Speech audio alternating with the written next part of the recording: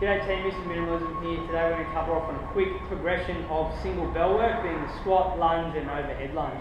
Okay, so to cover off on these moves we need to make sure our kettlebell clean is nice and tidy, and we've also got solid goblet squatting and lunging patterns in the body weight scenario as well. Okay, so to begin we're simply going to clean that bell up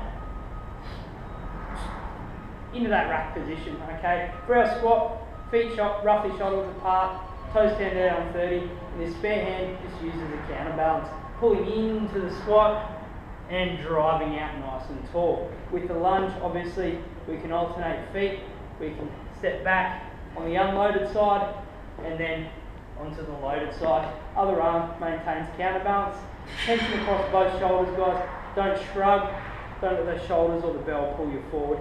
Then finally, our overhead lunge, into that nice strong overhead position and stepping back, kissing that knee on the floor and returning and using the loaded side as well. So all about control, guys, like you get up, taking your time through these movements. And remember, same tips apply, pulling in with the hips, maintain a nice upright position in the squat, other arm counterbalancing, and you might find there might be some asymmetries with your lunge, stepping back on the loaded and unloaded side, so make sure you take note of that and address them as appropriate.